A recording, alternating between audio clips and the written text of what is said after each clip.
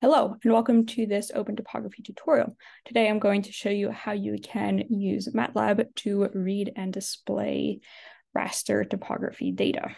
So let's go over to Matlab.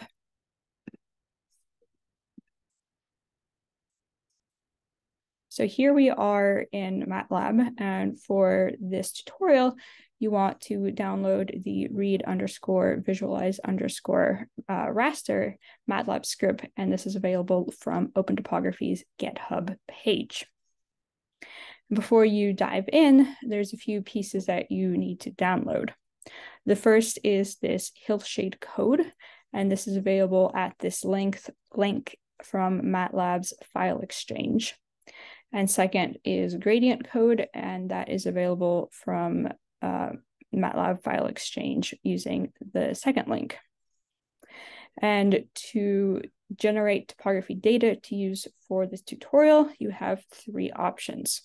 First, you can download this TIFF here. And this is probably the easiest option, as with this link, you can download the file, which is already named correctly, Utah_Grabens.tiff for this tutorial. You can also process a different data set on OpenTopography. For example, you can follow this link, which will take you to the same data set that I'm using for this tutorial. And third, you can also use a different GeoRaster file that you happen to have on your computer. So to start, I like to clear and close, clear the old variables and close any windows. We'll also clear our command window here, so we start out fresh. Then this line here adds the path for this gradient8 directory.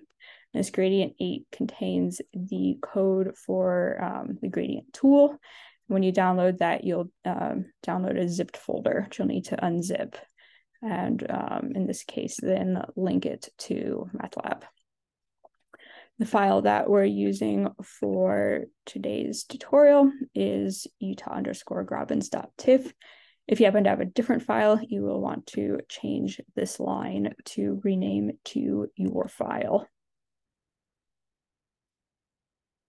This next line here is using the command read GeoRaster, and this will read in the geotiff Utah_Grabens.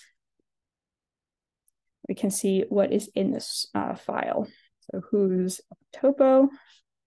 So topo is now a variable which is a matrix with this dimension, and it has a class double. The double class is very important for the subsequent calculations. R is metadata that is critical for doing the georeferencing of that topography data set. And in particular, we can see here X world limits, and these are the X bounds in the coordinate system of the data set. And similarly here, these are the Y bounds of the data set. You can see here, this is the raster size, and this happens to have the same dimensions as this topo data set, which makes sense, but it's good to check and be sure that you understand how these data sets work.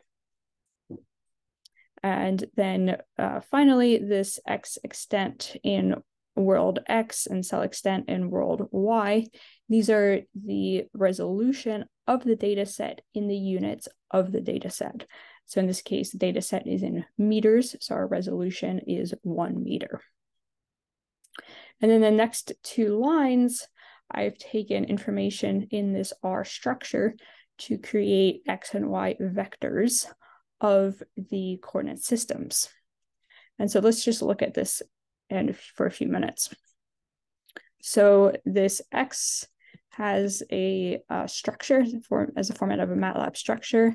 So to extract parts of it, we can do R dot and then any of these values. So if we do R dot X world limits, then we get these two outputs, and these are the bounds in the X direction of the data set. To just get the first one, you can add in a parentheses and then a 1. Now, to make this vector, we essentially go from the western portion of the data set to the eastern portion with that step size of the data set resolution. So let's run those two lines. So let's see the dimension of the topo as well as these X and Y vectors. So in this case, we see that topo is, again, this matrix that we saw before. And we see that X and Y have the dimensions of the topo data set. This is good, but I always do recommend checking just to confirm that you have you've created the X and Y coordinates correctly. So we'll now look at several ways to display the topography data. First, we're going to make a hillshade. And the hillshade will then be named with the variable h. So let's look at the information for h and topo. As we can see here, both h and topo have the same dimensions, and this is good. But again, it's always worthwhile to check. We can now plot the topographic hillshade.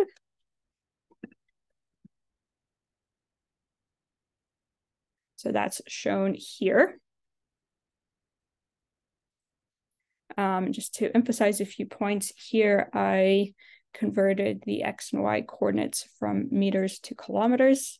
So often makes the plot more visually appealing. I've applied the color map bone. And then I've added X and Y labels. And finally set the font size to be 14. And this is a little bit bigger than the default for Matlab.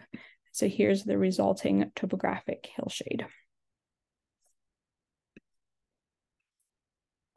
And then these next part is going to use the tool gradient 8. So let's look at that first. So we can say help gradient 8. So gradient 8 will tell us the gradient itself, but it will also tell us the direction of the steepest descent. And the direction is shown here. And so the output will have, each pixel will be a value of 1 to 8, and the value corresponds to the direction of the steepest descent. So our pixel here is C, and if the value has 1, the steepest descent is to the north. If the value has a 5, the steepest descent is to the south.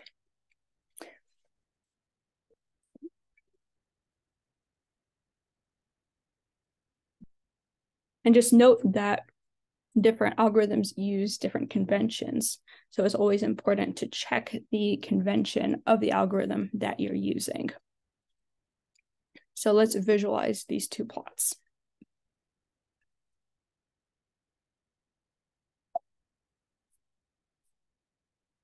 To run this line first. And then we'll visualize first the gradient. And that's shown here. So we can see in yellow the areas with higher gradient or slope. And then here, we'll look at the aspect. And so we see here that most of the directions of the slope are either this blue color, and that's so the blue color here is about a value of 3 or 4. So that corresponds to a slope to the east or the southeast. That makes sense with this topography. And then the yellow is a high number. So that's a steepest descent slope to the north. And again, that makes sense with the data set. So this concludes OpenTopography's tutorial on how to read topography raster data into Matlab. Thank you.